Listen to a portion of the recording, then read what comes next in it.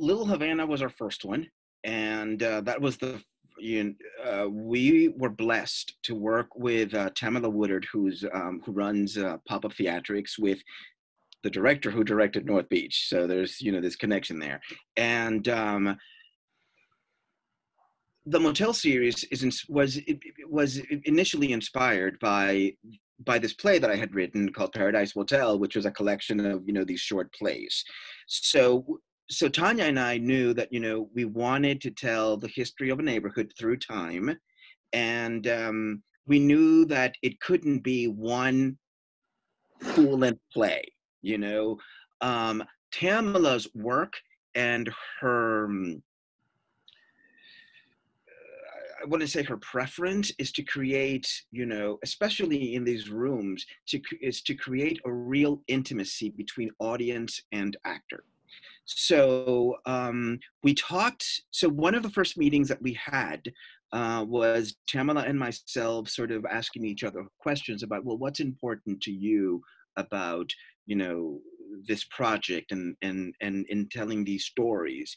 And for me, it was telling people, showing people the history of the neighborhood and getting them to see people, that had been in Little Havana at different times, and the sort of change in demographics and where they intersected, to sort of give all of us a greater sense of community, to find ourselves within, the different scenes and times and things like that.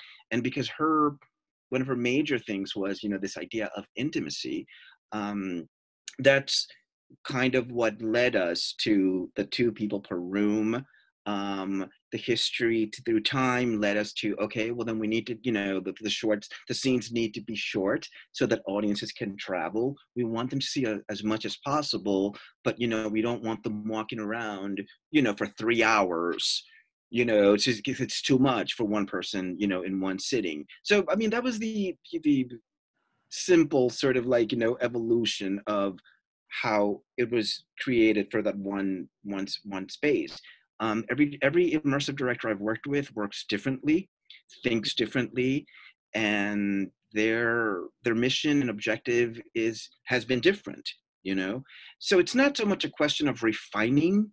It is more a question of bridging, the ideas that everyone brings to the table, and then, shaping a piece that sort of serves, everyone's ideas and the collective, unity of the company, basically.